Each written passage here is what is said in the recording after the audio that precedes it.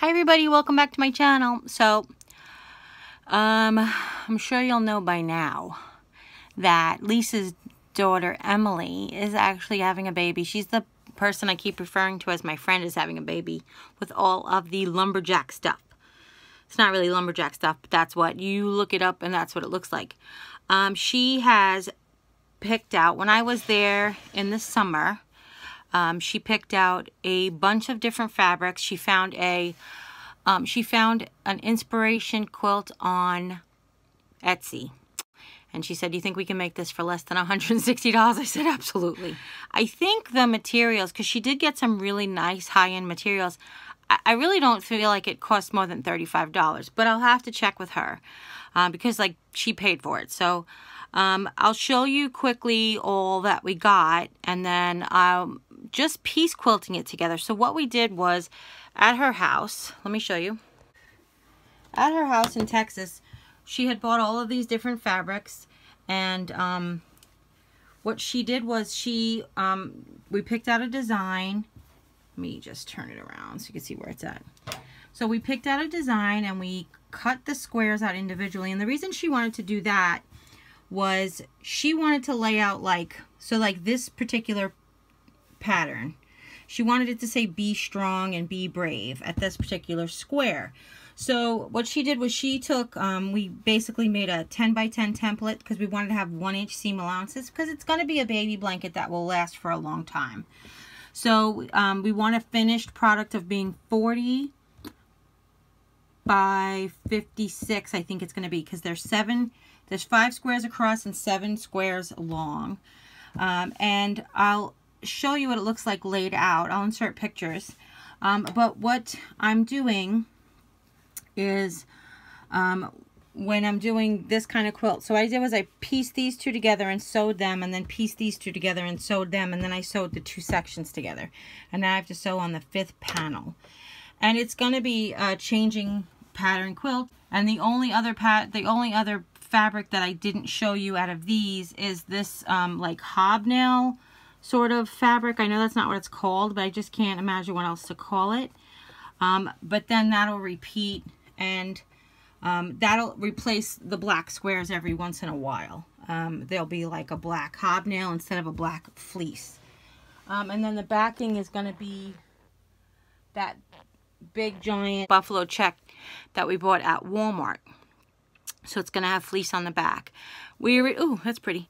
We originally were going to put the flannel on the back and quilt it, but when I found that at the price that I found it at, I was like, would you rather we do this and you don't have to worry about like over time batting sometimes has, if you can't quilt it, batting sometimes has a tendency to move around. If you've ever had a comforter and tried to wash it, you know exactly what I'm talking about. So I was like, this would be better. And she's like, well, I just don't like when the 2 layers don't slide together. I was like, that's easy. We could fix that with embroidery thread and knots. It'll be fine. So I'm going to get to sewing. I'm not doing like a full tutorial like I would normally do because you guys have seen sewing. You guys have seen me piece. And I will do the back the exact same way we did the milestone number blanket. So that it has a nice border of the fleece on the back. It'll be a border around the front as well. But I will jump back on here and check in with you every once in a while just to tell you like updates and see how we're going, okay? Bye. So here's where the challenge lies when you're doing multi types of fabric. So we have 3 flannels. I do. I have 3 flannels, 1 like minky fleece and hobnail fleece, and then a plain black fleece. And they have different stretches, so you have to make sure you pin them along the way. But what I'm doing is, like I told you, I'm sew together the first 2, then the second 2, and then I add on the 3rd piece and add to the second. Okay. First section. All right. I sew together numbers 1 and 2, then I sew 3 and 4, and then I sew 5 to 4, and then I sew 2 to 3. Is the way I was taught to do it on Nancy's Notions. And then when we come to the piecing the rows together, This fabric, none of it is translucent or transparent. None of it's really thin. So I don't have to worry about the color of which way the seam, the salvage is gonna lay. So what you do is you'll match up the thing, and I'll show you in a minute.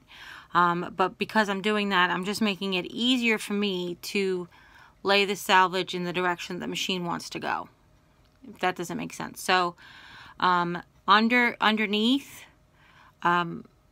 the fabric that's on, that touches the machine, if that seam allowance is going this way, it'll walk naturally, and then you'll just have to watch the top seam allowance that goes that way to walk it under and make sure that it gets caught on the needles and not jumped up. So if you did it the other way, sometimes the presser foot wants to walk the fabric back and you can get it all bunched up. So gotta keep sewing. I keep saying sew, but that's what I gotta do. Bye. So I'm about to piece the rows together, and I do one. Once I finish a row, I piece it right on so I don't forget the order. I don't have to worry about the order. It doesn't take, there's no special, like, you have to do anything. So the professional quilters or the quilters on TV, what they'll do is once they have this, as you can see, they're not all cut even because we didn't cut them with like, excuse me, we didn't cut them with like a mat and a rotary cutter. These were all hand cut, so they can be different sizes, and some will stretch. You know, well, really not so much stretch. They laid out as different sizes. What I did was I tried to just keep them 8-inch squares the best I could. So what I want to show you now is what I was talking about, matching up the seams, okay? And because I'm going to be sewing in this direction, I want my top seam to go up and my bottom seam to go down. You don't want them both going in the same direction because you'll end up with a lot of bulk here. So now that I know which direction I want my seams to go, I lay them both in those directions, and then I match the two edges of the same fabrics. Can you see those white fabrics in there? So I match them up because with this kind of quilt that's sort of like a brick pattern, I guess, I don't even know, it probably does have a name, but I don't know it. But the corresponding row will have a fabric that will match up to it. In fact, some will have two, but I'll show you.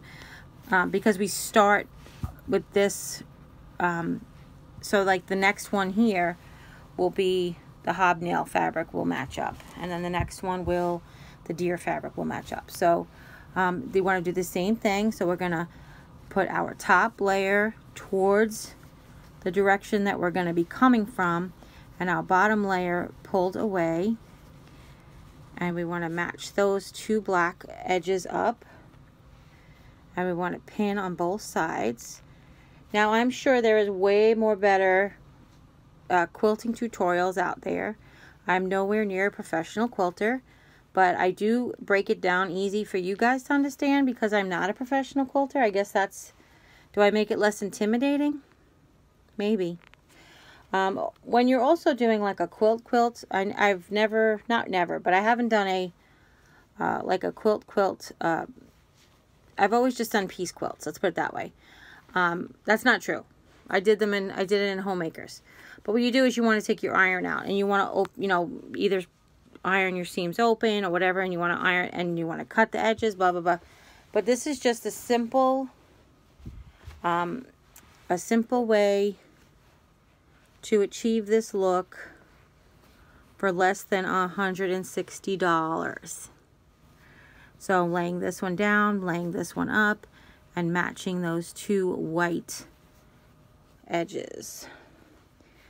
Now the hand cut red buffalo check that we have here, they're all bigger than they're supposed to be. They're all bigger than 10 by 10. Because I guess we cut on like at the edge of the squares for the buffalo check. Okay. And this last one. Nope, I went backwards. And this last one, I'm gonna match up these two red fabrics.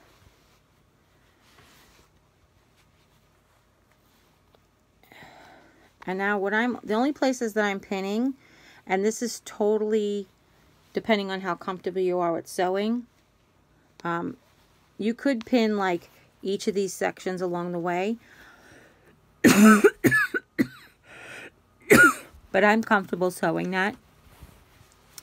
I'm gonna pin each of the seam allowances down, and then I'm gonna pin the loose to the end. So basically, like how this doesn't have.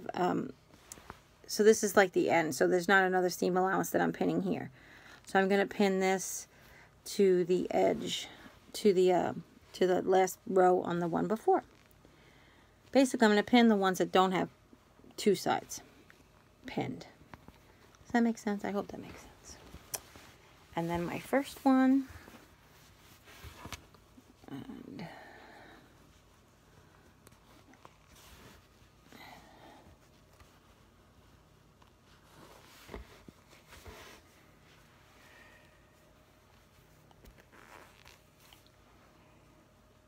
so these, I think we talked about this in the last blanket. This is quilt pinning, I believe they call it. I don't know, but where you can actually sew, the machine will sew over these pins. You don't have to take them out as you go, but I usually do.